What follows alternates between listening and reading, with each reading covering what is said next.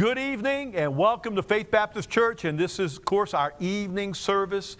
And once again, we have nobody in this auditorium but Brother Joe Walker, and I sure do miss having people. I saw a pastor who had such a great idea, is he put all the pictures of his congregation, I don't know if all, but in the seats, and so he had pictures of his, so actually he was looking at the faces of people in his congregation. I thought, man, what a great idea that is, and that's just a reflection of how every pastor feels. We all miss our congregation, not that you're ours, but the congregation we get to feed and to preach to, and certainly looking forward to that service when we can meet together and assemble together as God's people.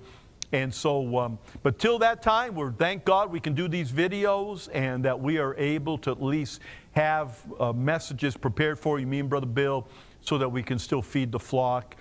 Praying for you. Thank you for your prayers for us. Thank you for your faithful giving, by the way. Thank God for each one of you that have been doing that.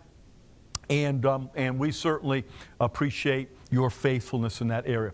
All right, well, let's get into the message tonight and turn over to the book of Philippians. I preached from Philippians last week. I could preach from Philippians all the time. I love the book of Philippians, as I mentioned, my favorite New Testament book. But turn over to Philippians chapter 4. Philippians chapter 4. And we're going to read just one verse, really, Philippians 4:19. You could quote it more than likely. We have heard this verse multitude of times. But Philippians chapter 4, verse number 19, and I'll read it to you. But my God shall supply all your need according to his riches in glory by Christ Jesus. Let me read that one more time. But my God shall supply all your need according to his riches in glory by Christ Jesus. I want to talk to you about the joy of seeing God meet your needs. The joy of seeing God meet your needs. Father, thank you that you are a God that has promised to take care of us. Thank you that you promised to give us our daily bread, that you promised to meet our needs. And what a joy to have a God like you. What a privilege to be your child. What a privilege to be a child of the King. And so, Lord, I pray for our church. I pray you'll bless every single member of Faith Baptist Church, every single friend of Faith Baptist Church. And Lord, I pray that you'll continue to keep us steadfast and unmovable. And Lord, even in these days, abounding in the work of the Lord. And I pray that, Lord, tonight this message will encourage people and help people to have that great joy of seeing you meet their needs. In Christ's name, amen. I've been thinking about this subject here for a little while, especially since this all happened. And I've been thinking about these past years of my Christian life. I mentioned in the morning service, next month will be 42 years that I've been saved. Doesn't seem possible. It just seems like it's flown by. But in these 42 years, I've been thinking back to all the wonderful ways that God has met my needs. From the very beginning of my Christian life, all through it. I could tell story after story, as well as many of you could tell me so many stories and testify to how God has proven himself faithful to meet our needs. I think back to the early days of our marriage. Boy, God met my wife and I's needs. I think back to Bible college. We went to Bible college, poor as dirt, and went there, and I don't even know how we sometimes made it through, but God just provided so many wonderful things in so many wonderful ways. And I wish I could just tell you the stories of those days. I think about when I went to Bakersfield and getting the church going there and seeing God meet the needs there for 2 decades. And then even here, starting this church here in Stockton, Missouri, and just seeing how God has provided and the blessings that God has poured out upon us. And as I preached last Sunday morning, I preached about the subject of overcoming fear. And I've noticed that as I listen to the news and listen on the radio, and sometimes it can be so discouraging here, some of the stuff that's said, but one of the things that I have heard over and over again is that there is a lot of financial fears right now. And it is, of course, understandable. And because all the people out of work, over 16 million people are out of work and getting unemployment, and businesses that have been shut down, and they're saying some may not be able to open, and just so many things that are taking place in our country. And so people are having financial needs. Some people are wondering how they're going to make it. Most people live from check to check. And not only that, but even when circumstances are good, they say that one of the top 3 fears that people have is this thing of financial fears. And it doesn't matter how good things are. In fact, they say, I wouldn't know, but they say that the more money you have, the more worries you have and the more fears you have. Now, I've not had that concern in my life. But it's true. People have financial fears. And yet, you know what? As a child of God, I'm talking to you, Christian, tonight. I'm talking to you, church member, tonight. You need to know that you have a God that will meet your needs and take care of you. And this verse, Philippians 4:19, this is an awesome verse. This is an awesome promise. God, a promise, by the way, that ought to diminish your fear, maybe even delete it. Maybe even get rid of it. This verse, look at it again. But my God shall supply all your need according to His riches in glory by Christ Jesus. Now, I'd like to just take every word almost in that verse and preach that to you. But notice he says, God shall. God's putting His character on the line here.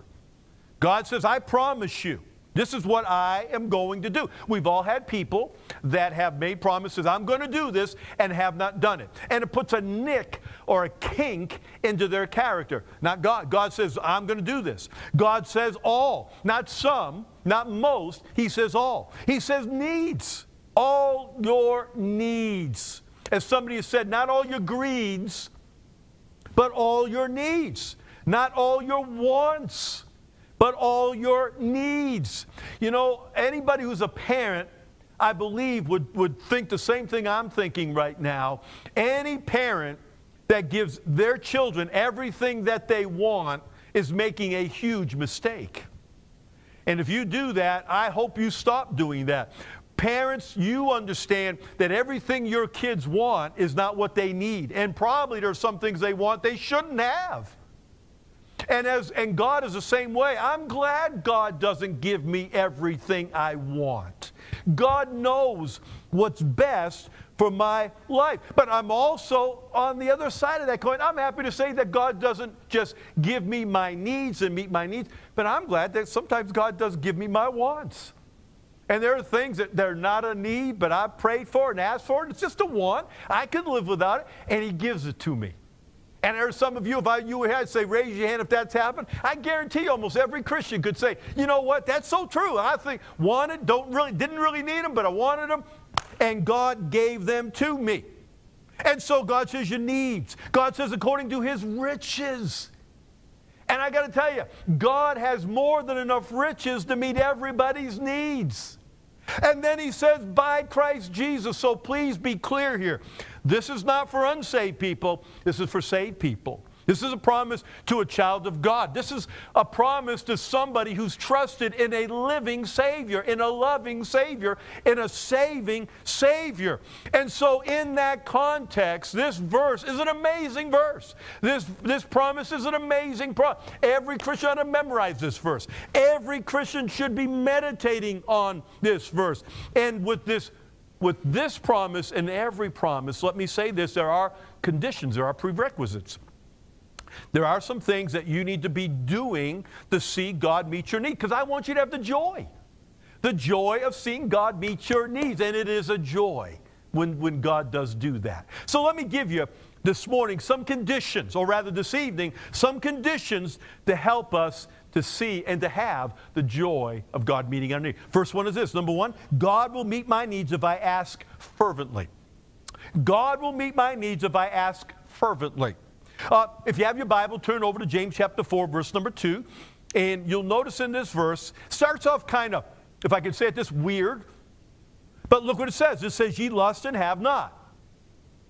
Ye kill and desire to have, and cannot obtain. Ye fight in war. I wish I could take time to explain that, but that seems kind of odd. But then look what he says. He says, yet ye have not. Look at, because ye ask not. Let me say that again. Ye have not because ye ask not. Later on in that book, he tells us the effectual, fervent prayer of a righteous man, finish it, availeth much. So the first thing we need to understand is this. God wants to meet your needs, but many times He's waiting for you to ask. He wants you to ask. Somebody has said this, God shuts the storehouse often because we shut our mouth. God's just waiting sometimes for you to start to ask Him. God wants to help us. I believe that with all my heart. He wants us to ask, and He wants us to ask fervently. Fervently. Oh, my soul. I love this psalm. One of my favorite psalms. Turned there many times. And the very first two words of that psalm, two of my favorite words when it comes to this subject. Here's what he says. Psalms 12:1. You don't need to turn there. In fact, you probably memorize it after this. Listen. Help, Lord. Help, Lord. How many times have you said that? Help, Lord. That was David. And boy, by the way, I can't see David saying, help, Lord. He says, help, Lord. And God wants some passion to be in this thing. God says we need to say help. I think of the Canaanite woman who came to Jesus in great need because she had a daughter who was vexed, the Bible says, by a demon. And the Bible says in Matthew 15:25, then came she and worshiped Him, saying, Lord, help me. Lord, help me. You know, sometimes when it comes to our needs, it doesn't have to be a long prayer. It doesn't have to be all these words. Honestly, sometimes it's just, Lord, help me. I'll tell you what, there's times I've gone out and walked somewhere, and all I would say the whole time is, Lord, help me. Lord, help me. Lord, please help me. Lord, I need your help. Please help me. And God doesn't get tired of it one bit. You know, the joy of God meeting your needs means you need to ask fervently. You need to come to the Lord. I think of Matthew chapter 7, verse 7. I consider this a prayer teaching fervency. He says, ask, and it shall be given you. But He doesn't stop there. He says, seek, and ye shall find. It doesn't stop there. He says, knock, and it shall be open. He says, ask. He said, if that doesn't work, keep asking, of course, but seek. If that doesn't work, then knock. He says, man, get with it, man. Get with it. You know what I love about that? It's ask, think about it, seek, and knock. It's an acrostic. A-S-K. Ask. That's the bottom line. Maybe it may be just simply asking. It may be seeking. While you're asking, you're seeking. You know, put footsteps to your prayers, as they say. Maybe it means knocking. Maybe you need to start knocking on doors and looking and seeking. But the bottom line, there ought to be fervency. And even the tense, if you look into the Greek, it's an aorist tense, which simply means asking and asking and asking and asking and asking. You just keep asking, you keep seeking, you keep knocking. Listen, God wants to meet your needs, but sometimes it has to be, you just fervently are asking and seeking. Oh, that's why the Bible says in Matthew 6:32, it says, for your heavenly Father knoweth that ye have need of all these things. Now think about that. Before you even ask, God already knows what you need. Would you agree with that? I see you out there nodding your heads. Brother Joe's nodding his head. Absolutely. God knows everything. God knows everything. So God knows every need that you have. And all God wants, oftentimes, to meet the needs in your life is He just wants you to ask. Listen, give God a chance. Give God a chance. And the way that you give God a chance is you ask and ask and ask and ask. I read this quote, before you pay, pray. Man, pray and ask. You say, why does he want me to pray? He already knows my name. Why doesn't he just give it to me? Now, really, I think there's several answers there. But can I give you an answer to go with the message? God wants you to have joy. Now, if God just gave me everything I wanted, now think about that. I would end up taking God for granted. I don't think there'd be much fun. But when I get on my knees or I walk somewhere and ask God, and ask and ask and ask, and then and I don't tell anybody else, and I get it, it comes in the mail, or somebody comes by and gives it to me, or God just works something out that I get it. Can I tell you something? There's joy unspeakable there. I mean, there is such a joy, and so many of you understand that joy. I mean, it wasn't an accident. It was God.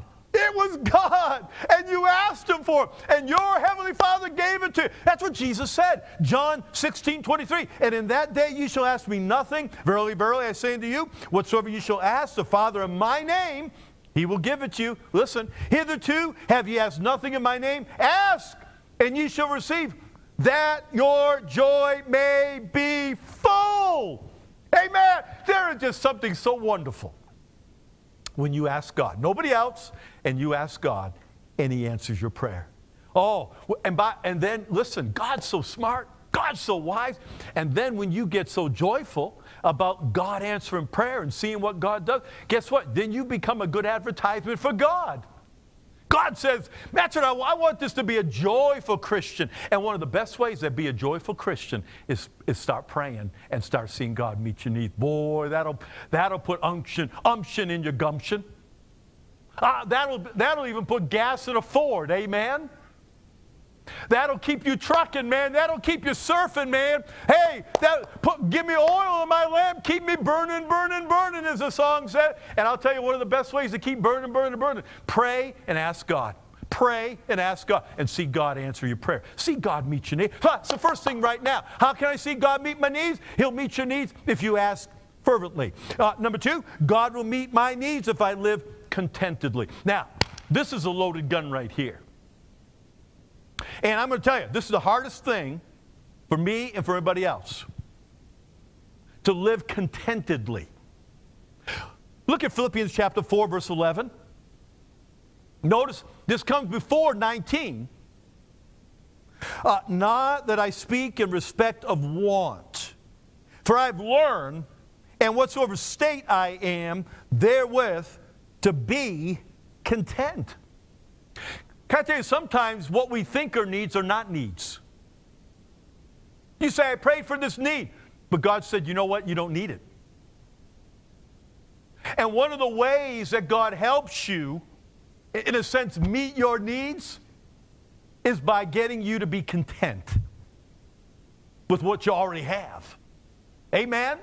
To be content. So, Paul's in jail. Let's not forget the content here. Again, context. He is in jail, and he's content. Now, I understand being content. I feel like that I do have a certain amount of content. But to be in jail, in the jail he was in, and yet Paul said, I learned to be in whatsoever state I am, to be content. So I have to take from that Paul was content to be where he was. Paul understood that he was there because that's what God wanted, and he was content to be there. Absolutely amazing. So living contentedly is a matter of your attitude towards situations and toward things. Here's the problem. This world does not help us one bit in living contentedly. Good night. This world is constantly throwing things out, promoting things, telling us you need this, you need this, you need, and making bigger and better things. Okay? For some people, it's cars. You just got this new car, and then a year later, a better car comes out, and you're thinking, I want that. I say, that's not me. I am not that kind of a person. I am never been a car guy. I got my Jeep. That Jeep is old. That Jeep's got almost 200,000 miles on it. And honestly, I haven't thought one thing. Say, boy, I wish I had this now. After I get rid of it, I'll get a truck one of these days. But that is not one of my issues is truck. I'll tell you what, lately it's been, man, I get these Bass Pro newspapers. And I get these catalogs, I start looking through there. I looked at a tree stand that was a chaise lounge almost, man. It's a lounge. You lie back, you got a cooler up there. You got the cup holders up there. I mean, you got the kitchen sink up there. You got a portable bathroom up there. I'm just kidding. But you got just about everything. And I look at it and think, man, I'd like to have that. Or they got this, new gun, or this new scope, this new red dot scope for the shotgun, or this new turkey shotgun. Oh my goodness, new turkey call. And you know what? I've got enough. I've already got turkey calls. I've got hunting clothes. I've got guns. I don't need a thing. But you know what? I get in the world. It's the world. It's not my fault. It's the world's fault. I look at it. I think, man, I'd like to have that. And its truth is, it's not easy living content. And unfortunately, sometimes we're not happy unless we get something. And we're not satisfied sometimes till we get something. But yet, let me read to you 1 Timothy 6:6. Listen. But godliness with contentment is what? Great gain. I have that verse in my office. I look at it so many times, godliness with contentment. And I love it. I love the picture. It's a painting, has a young man leaning. He's standing partway in a river, and he's leaning against a big old tree.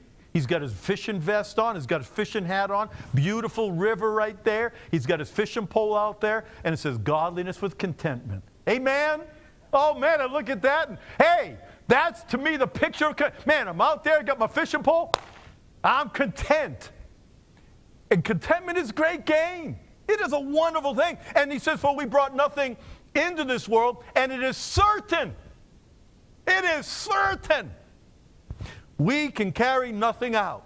Have you ever had a baby come in the world with something? Up, came out, baby, and then all of a sudden the baby's got its hand on a suitcase and pulling the suitcase out. That's a dumb illustration, I agree. And you mothers right now are thinking, thank God. Thank God. Hey, baby comes in this world with nothing.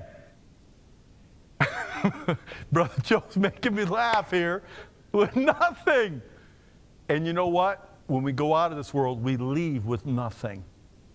We leave with absolutely nothing. You know what the Bible says? Having food and raiment, let us be therewith content.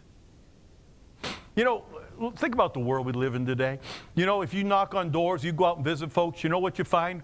Everybody almost has a garage, but you notice a lot of times cars are parked outside the garage. You know why that is? Because if you open up that garage door, it's filled with stuff. Do you know, in California, one of the things you find, there's storage facilities cropping up everywhere. Daryl's Storage is real popular in California. And it used to make me chuckle. It'd say, Daryl's Storage coming. Here we grow again. Here we grow again. And I had a song leader for many years, Brother Pete Van Dyke. And he was like, that just bugged the fire out of him. He'd say, man, people have so much stuff. Man, they got to rent storage facilities, and they put it in there, and they leave it, and there rots in there oftentimes. Do you get what I'm saying? We live discontentedly. We're always wanting more. We're always wanting better. And yet, God says we need to live content. See, one of the ways you get your needs met is you lose your needs, the desire for things. Don't get caught up in when thinking, W-H-E-N thinking. Don't get caught up in that. When I get that gun, then I'll be happy. When I get that house, then I'll be happy. When I get that raise, then I'll be happy. When I get that car, then I'll be happy. When I get that new riding lawnmower, then I'll be happy. Don't get caught up in when thinking. Contentment means my happiness is not dependent upon the things that I have, nor the circumstances that I am going to. And by the way, don't get caught up in comparing. one of the things, or the enemy of contentment, is comparing. And when I was writing that down, I thought of this. Don't keep up with the Joneses. And I thought, you know, we all know that expression. I thought, where did that come from? You ever do that? You think of something and you think, how did that ever get started? I've done that with so many phrases. Cup of Joe. Look up one day, where did that come from? Cup of coffee. Where did it come from? A cup of Joe. I already know. Now you need to go find out. Don't do it while I'm preaching, by the way. Cup of Joe.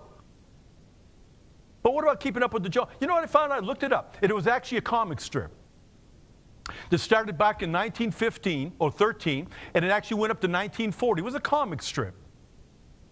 And the comic strip, the main family there was the McGinnis family. And it depicted this family, and they had neighbors that were Joneses. You never saw the neighbors, you never met the neighbors, you never saw anything they had. But the whole strip was bent on the understanding that the McGinnises were always looking at what the Joneses had, and if the Jones got a new car, then we need it. Hey, honey, did you see the Joneses got a new car? We got to get a new car. Or the Joneses got a new lawnmower. You'd see that the Joneses got a new lawnmower. We got to get a new lawnmower. The idea is, and by the way, it was based on the mentality of how many people are, is that we got to keep up with everybody. We got to keep up with our peers. We got to, you know, my friend got a cell phone, so I got to get a cell phone. My friend got this, so I got to get this. My brother got this, so I got to get this. My parents have this, so we got to get this. And we get so caught up in keeping up with the Walkers, or keeping up with the Wilsons, or keeping up with the Lislins or the Zubers. I mean, we get caught up with keeping up with everybody. And as a result of that, we become discontent with what we have because they got something better, or they got more than me. Or how about this? You go hunting, and the guy comes in, hey, did you see the new gun I got? And you're thinking, oh, that's really nice. And you're thinking inside, man, why do he have to get that gun? I need to get that now. Oh, man, my dad was big into electronics growing up. And my dad played in a band, had his own band every weekend. He played every Friday, usually Friday night, Saturday night he played. And all that extra money he got from that, he put that in another account or saving, and he used that to buy things, hunting things, and he used that on the side. But some relatives in my family, man, my dad would get, boy, this new thing come out, my dad would get it. And sure enough, my Uncle Tommy'd say, boy, I'm going to get that too. My Uncle Bob would say, boy, I need to get that too. Nicky always has. Nicky always has the new stuff. Man, Nicky got that. I'm going to have to get that. And that's where we are. We look at what other people have. And we let what other people have determine our contentment. And everybody struggles with it at times. All I'm trying to say, if you want to have joy in seeing God meet your needs, learn to live content. Learn to live content. I think about this man was moving into a house, and there was a Quaker, a devout Quaker, leaning on the fence as the new neighbor is moving in. Now the new neighbor's moving in. He's got all these modern appliances, electronic gadgets, plush furniture, costly wall hangings. I mean, he's got everything. He's looking over. Finally, the neighbor came out, and as he was going back into the house, he looked over at him, and he said to him, he said, neighbor, he said, if you find you're lacking anything, let me know, and I'll show you how to live without it. Amen? He saw, here's a guy that's caught up in things. He's got all these things. And the Quaker said, I've learned to live without it. Boy, wouldn't life be cheaper if we would learn to live without some things? I'm preaching to myself here. Truth is this. Maybe one of the best aspects of seeing God meet our needs is realizing it isn't a need at all. Maybe realizing I can live without that. I really don't need that. I had a friend of mine who told me that he has a credit card, one credit card, and here's what he does. To keep himself from just kind of spur of the moment thing, go out and buy something with his credit card. He took his credit card and he put it in a big bucket or something. It was this big, I forgot what it's called, like one of those water bottles that you have in your house that you can tip it over and you get your water from it. He stuck it in that, and then he froze it. And so what if he wanted to go out and buy something, he's tempted to use his credit card, that he'd have to take it out of the freezer and it would have to thaw before he could get his credit card. And what he found was the majority of the time, by the time it thawed, he thought about it. I like the way that's, while it was thawing, he thought, and he realized, you know what? I really don't need that. Pretty good idea. Amen? And it worked for him. But what he found out is sometimes you think, boy, I got to get that, I got to get that, I got to get that. And when you talk and you really think about it and you kind of stand back and look at it, you think, you know what? I really don't need that. I really don't need to get in debt to get that. I could wait. We could save for that. So we're talking about having joy and seeing God meet your needs. How do you do that? Praying fervently, living contentedly. Number 3, God will meet my needs if I give faithfully. If I give faithfully. Turn over to 2 Corinthians chapter 9, verse number 6, would you? 2 Corinthians chapter 9, verse number 6. Notice with me, but this I say, he which soweth sparingly shall reap also sparingly, and he which soweth bountifully shall reap also bountifully. Every man according as he purposeth in his heart, so let him give. Not grudgingly or of necessity, for God loveth a cheerful giver, and God is able to make all grace abound towards you, that ye always having all sufficiency in all things may abound to every good work. Basically, God is teaching us that if we will be faithful in our giving, God will be faithful in providing our needs. Now, I got to remind you that God, when you give, He doesn't just look at the amount, He looks at your attitude. Did you notice those words there? Did you notice the words grudgingly? Did you notice the words of necessity? In other words, don't do it with a bad attitude, grudgingly. Don't do it because you have to do it. What does he say? God loveth a what? Cheerful giver. You know this, but the word cheerful is hilarious. I mean, well, you just comes from your gut and you just laugh heartily and man, you're just having a good laugh. Isn't it great to have a good laugh? That's what he's saying. You got to have the right attitude, right spirit. But God says if you'll give and you'll give with the right attitude, God will provide for you. God says, I'll take care of you. I think of Proverbs 11:24, there is that scattereth and yet increaseth. You get that? Scattereth yet increaseth. And there is that withholdeth more than is meet, than is necessary. Sometimes you have to withhold. So, there's some wisdom in saving. God's not against saving. God's not against us putting some things to the side for something in the future. God's not against that. God's not saying, boy, you can never have any savings, you got to give it. No, he's not saying that at all. He says, there is that withholdeth more than is meet, more than you need to, but it tendeth to poverty. God is using this idea that if you give away, if you give it, you will be increased. Now, I'm not a prosperity gospel preacher. I've heard preachers, give God 20 and God will give you 40 back. No, I don't believe that for a minute. But I do believe the Bible, though. And God says you give, God says He'll give back. God says you scatter, God says you'll get, you'll increase. But if you hoard and you give nothing, then guess what? You will get nothing. God won't give to you. And he uses the analogy of a farmer. Okay, picture a farmer, he's got 4 bags of seed. He looks at a barren field out there and he says, boy, I'd sure like to have crops. Boy, I'd like to have a good harvest this year. And so he says, but, man, I don't want to use all this seed. Hey, tell me something. Isn't that dumb? How in the world are you going to get a crop if you don't take the seed out of the barn and put it out there? So here's what he does. He takes that seed, he puts it all over that thing, and he scatters it all out there, and the harvest comes, and you know what he finds? He finds not only does he have 4 bags of seed, but he has maybe 40 bags of seed now.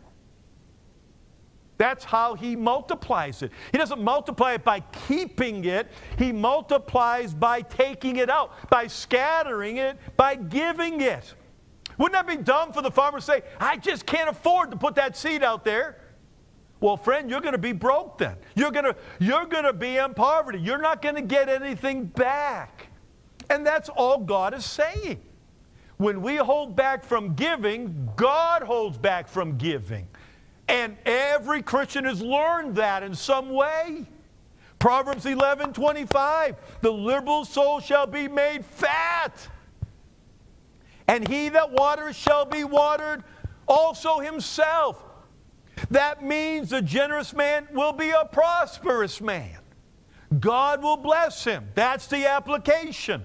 The generous man will be prosperous, and he who waters will himself be watered. What a great promise. And there's joy there. When you give, God indebts himself to us. Isn't that great? God says, if you'll give, I'll take care of you. I will meet your needs. Now, to the world, this is very illogical, isn't it? And when I first got saved, it was illogical to me. It didn't make sense to me because I didn't know anything about the Bible. But you know what? To God, it's very logical. God says, you just give. In fact, let me read the verse. Give, this is God's logic. Give, and it shall be given unto you. Anybody can, a kid can, a 4-year-old, 5-year-old, hey, you give, it'll be given to you. That's simple. And look what he says. Good measure, pressed down, shaken together, running over, shall men give into your bosom. For with the same measure that ye meet, with it shall be measured to you again. And I think everybody understands that. And I'm not going to go and explain it. But here's what I want to say about that. Man, listen, God is so many ways given me so much more than I've given him. Sometimes I think about my giving and I'm ashamed. I should be giving more and doing more for the Lord. But the truth is, God has been so good to me, given me so many wonderful things, so many wonderful blessings. And I believe, as many of you believe, given it shall be given unto you. I think of Proverbs 3:9, honor the Lord with thy substance and with the first fruit of all thine increase, so shall thy barns be filled with plenty. Can I, every morning, you know this, I use the Lord's Prayer. There in Matthew 6, our Father which art in heaven, hallowed be thy name, thy kingdom come, thy will be done.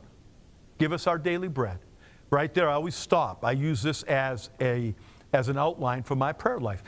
Every day I ask God to give me my daily bread. But so many times I say, Lord, now, Lord, you know and I know I have everything I need in my house right now.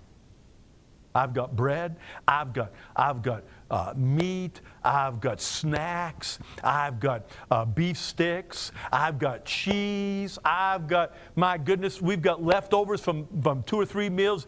I mean, good night. I really don't need daily bread. But I just want God to know that I am trusting him and that I am depending on him. And the truth is, God gives. I don't know, but everything could be gone. How many people have tornadoes in this area of the country, have had tornadoes, even recent days, go through? Everything they own is gone. Everything. I've seen on the news people standing outside, rubble, and all that they've owned, it's all gone. Everything. And every time I see that, I think that could happen to me. That could happen to me. And so I always say, Lord, right now, I have what I need. And you've been so good to me. But I also know, I don't know what this day holds. And I know that if God forbid anything should happen, that I should lose everything. Or something happen, I don't have it. Lord, I know you give. Can I tell you something? That the assurance and boldness that comes in that prayer, you know why it comes? Because I know that I'm giving. Can I tell you something? When you're not giving, it's pretty hard to pray that prayer. It's pretty hard to pray, Lord, I know you'll take care of me, no matter what happens, when you know in your heart. Now, you might say it, but in your heart you're thinking, man, I haven't even given the tithe in a long time. I used to give to missions, but I just stopped that. You get what I'm saying? You got to give. You want the joy of seeing God meet your needs? Well, you ought to give. God, honor the Lord with thy first substance and with the first fruits of all thine increase. So shall thy barns be filled with plenty. You'll have plenty. And thy presses shall burst out with new wine. I don't know about you, but that's how I feel. I have plenty. Truth is, I have more than I deserve. And I think one of the reasons why is because I've learned to give. And God has just been so gracious and so kind. God says He'll meet my needs if I pray fervently. God says I'll meet your needs if I live contentedly. God says I'll meet your needs if I give generously. And then last thing, number 4, God will meet my needs if I trust completely. I trust completely. Matthew 6:33, you could quote it, but seek ye first the kingdom of God. Say it with me. And His righteousness, and all these things shall be added unto you. Here's the principle. You have to put God first in your life. God's going to have first place in your life. And if you'll do that, I believe God will meet all your needs. Money needs, material needs, car needs, home needs, whatever it is. God will meet that needs. Why? That's what Jesus said. He said in Matthew 6:31, therefore, listen, take no thought. Don't worry about it. That's what He means there. Don't take thought. Don't worry. Take no thought saying, what shall we eat? Or what shall we drink?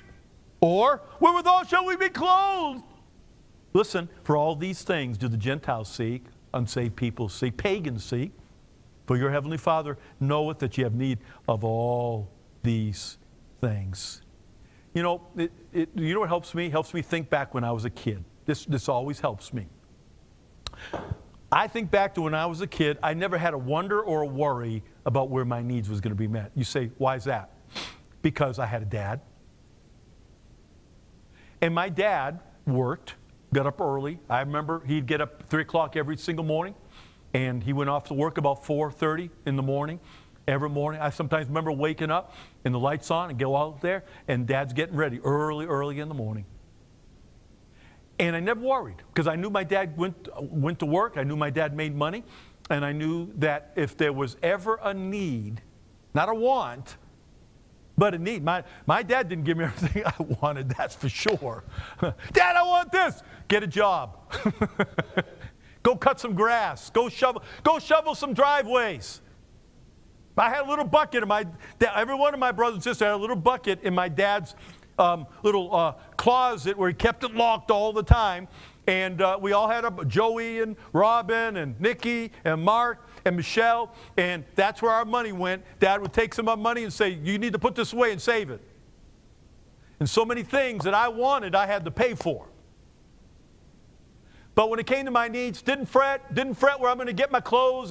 My tennis shoes get worn out. Oh, you know, I wasn't having to walk and say, look at the holes in my shoes. If I needed new shoes, my mom went out and got them because my dad made sure I had clothes and shoes to wear. Food, good night. We had my mother was one of the best cooks in the whole wide world. And I never came to the table and said, it looks like we're only going to have bread and water today. Oh, praise the Lord, it never came to that. David said, I've never seen the righteous forsaken. Never. And I'm just saying, I think back, and I had a dad. And the bottom line is how I trusted my dad. How much do you trust God? How much do you trust God? Now listen, we only have 2 options in life. Listen, worry or trust. That's it. Only options you have. There's some folks, they live worried all the time. All the time. They're worried about this and they're worried about that. Or you can live trusting. Now, for a Christian, I can understand unsaved people worrying. God bless them, help them. But a Christian ought not be worrying about things. You know what worrying is? It's a form of atheism. Worrying is not believing that you have a God that takes it, and it's saying, it's depending on you to get this. Trusting God says, I depend on Him, and I'm trusting God to meet my needs, and I am giving, and I am praying, and I'm making sure that I'm not always coming up with all this stuff, and I'm living contentedly in my life. And boy, if I just trust God and live that way, you know what? God will take care of my needs. And to put anything else in the place of God. I'm talking about your job. I'm talking about investments. I'm talking about mutual funds. I'm talking about your living trust. I'm talking about inheritance. I'm talking about all the things that people put their trust in. Anything that you put before God, you're gonna end up living the rest of your life always worried about it. Always worried about it. What if this happens? What if this happens? What if this happens? Now, praise the Lord, I've been able to start like what they call a 401k thing. And I went to look at it the other day, and it's not looking very good right now. I've lost, like everybody else is lost. But you know what? Didn't bother me a lick. I didn't say, oh no, what am I going to do? Didn't think about it, like said, oh well, no big deal. No big deal. Hey, my Father owns a cattle on 1,000 hills. Silver and gold in this world is His. Everything's His. If I get it, praise the Lord. If I don't get it, praise the Lord. That's the bottom line of this whole thing. You say, why, preacher? Because I'm doing the very best I can to trust God. Trust Him. Trust Him. That's what I'm saying. The Bible reminds us anyways that we can lose it. So easy to lose. He says in Proverbs 23:5, wilt thou set thine eyes upon that which is not? For riches certainly make themselves wing. Somebody say amen. Boy, I tell you what, easy come, easy go. They fly away as an eagle toward heaven. How many can say amen to that? Listen, I'm telling you, I know people that have hundreds of thousands of dollars and lost it all. Boy, I'm thinking of people right now, had their entire retirement. I mean, had a lot. And it was gone. Somebody swindled them, gave them some false information. Boy, and how sick and how sorry that was. But it just reaffirms what the Bible says. Money can just fly away. Flies away. Proverbs 11:28 says, he that trusteth in riches, in his riches shall fall. You're going to fall. You're going to stumble. You're trusting in your money. Oh, my friends, listen to me. My trust and your trust needs to be in God. You know, when I pastored in California, the deacons in our church counted the money every Sunday night. And I would tell them, text me how much came in for this and for this. I said, text me. And in the early years of pastoring, boy, I tell you what, Monday for me, if it was a good offering, Monday was a good day. If it was a bad offering, Monday was a bad day. I always cut my grass Monday morning.